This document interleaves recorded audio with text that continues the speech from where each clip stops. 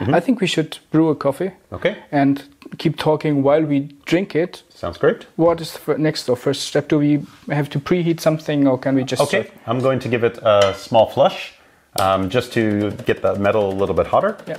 And we're going to use 22 grams of coffee, really coarse grind. Like for most grinders, it'll be about the coarsest setting it can accomplish. And it's actually the same grind I would use for a Fetco or similar commercial batch brew machine. Just go, keep going if you want. Of course.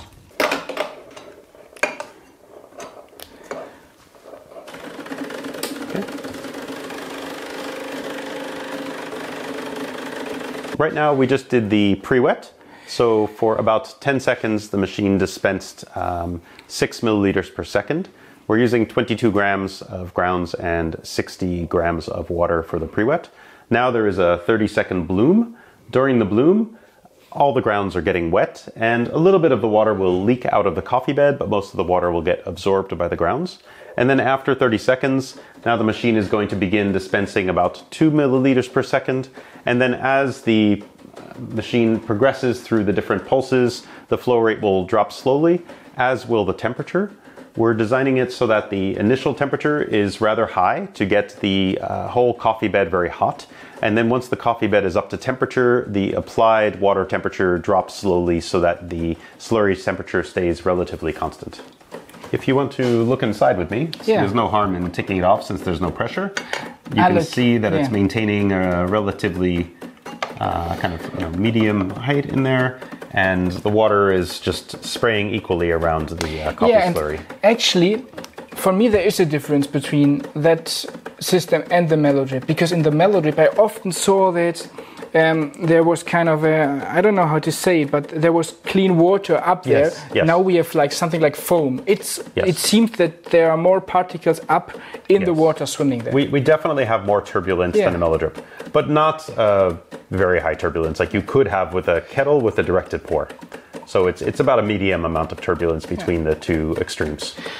Scott, I really can imagine that this is a nice brew in a coffee shop. Yes, that's my goal. Okay. Yeah, I mean, of course, people will use this at home. I use it at home because sometimes I'm lazy in the morning and it's very nice. And you have a decent. But we've all been in coffee shops, whether as baristas or as customers, where ordering a hand pour is very challenging because they're very busy. The hand pour takes the barista off the bar for a few minutes. And to be honest, the results can be a little bit variable. Yeah. And I think that what this offers is less labor, less barista time, and very consistent results. I think this is also why you went for the coarser grind. Yeah, so in this case, because there's no possibility of bypass, we needed a bit of a coarser grind to get the liquid through the bed. Of course, with a V60 or Colita, because there is some bypass, you end up grinding a little finer. Absolutely. Yeah. I think we're done. Yes, so the machine is done, but it'll take another minute for all the liquid to drain from the basket. This is actually a nice and interesting moment. Many people often ask me if there's still water on my drip filter. Is it influencing my brew?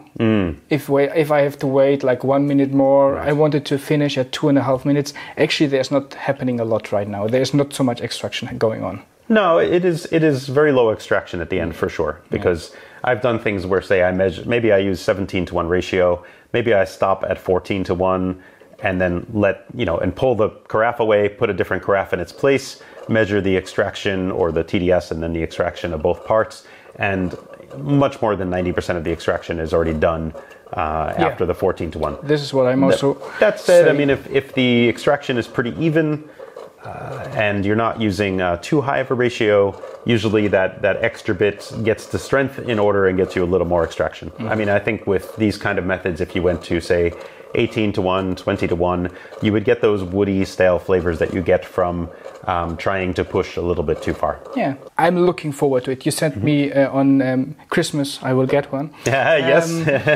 But I'm really curious also to give it a try to maybe brew just 250 milliliters maybe with 24 or 22 grams and then configuring the whole brew by bypassing instead of going through the whole... I've done that and it definitely works. Yeah. What I like about the current system is that When I can, if it's possible to use a coarser grind with filter, I generally prefer that because you have less issues with potentially too many fines, clogging, things like that. But you definitely could go a little stronger and then dilute for sure. Shall we go for a coffee? Yes, let's try. I thought you would never ask. What did you brew? I brewed a natural Colombian from my company Prodigal. It's called El Refugio. It's a natural pink bourbon. You know that I love pink bourbon. I do as well. We have like 200 plants on our coffee farm. Oh yeah? You know, they are really struggling with climate. They are not that resistant, but if they give crop, they are often awesome. They're so beautiful. Yeah. I think it's my favorite variety. Really? Yes. I didn't know that. Yes. I really love it. I competed in the Brewers Cup Championship with the pink bourbon. How do you feel about the extraction quality? I have a lot of sweetness. I wouldn't guess that it is made with a decent espresso machine, actually. Sure. I think we can work on it still, but I like it. Yeah. Oh, we will never stop working. No, I mean, but there's the sweetness. I have a little astringency, but actually just a little. And I think it's really clever. I mean, it is so clever to have it in a machine, and I think there's all the potential to use it in a coffee shop. It's helping so much, and I think would be awesome to have it in a blind tasting. I think it would be, if we have 100 or 50 filter coffees, it would be difficult to say if this is a decent or a nicely brewed with a drip coffee.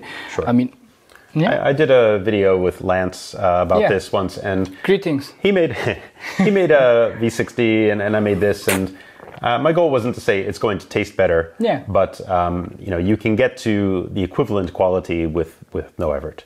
And that was really the goal. And I mean, you're absolutely right about how to install it in a coffee shop. It's always busy, as you said. How to fit it in a whole process. And I often see coffee shops planned in a way where you lose money because of the design of the coffee shop. And if I now have this installed in my espresso machine setup as an easy way to make a nice and fast drip coffee, I really like it. I like it as an idea, and I'm looking forward. And you told me that some coffee shops have already one, and I'm a bit jealous, that in our coffee shop is none, because I think this would be a good help. Well, you just have to wait till Christmas. Okay, I will. Thank you so much for visiting. And also, first time I had a roast of coffee from you, or a brew from a roasted coffee from you. Awesome. Thank you. And if you're interested in learning more about Scott's work, you have to check his website. You have to check. Do you have a YouTube channel? No. Soon. But really interesting Instagram profile, and the blogs and the books are always recommended. So have a look, and I think you are a great teacher for the whole coffee community. Thank you for your work. I appreciate it. Thanks for visiting us. All right, thanks for having me, Ben. This is our video about the new Filter 3.0. I think we will keep close to it. We will have a look when it's on the market and tell you more. We have a new YouTube channel in English. We will create more videos in English in the future. And if you are interested in having a look in our videos, please consider visiting us over there, and also subscribe on our Coffee Macher English channel. Bye, and see you the next time.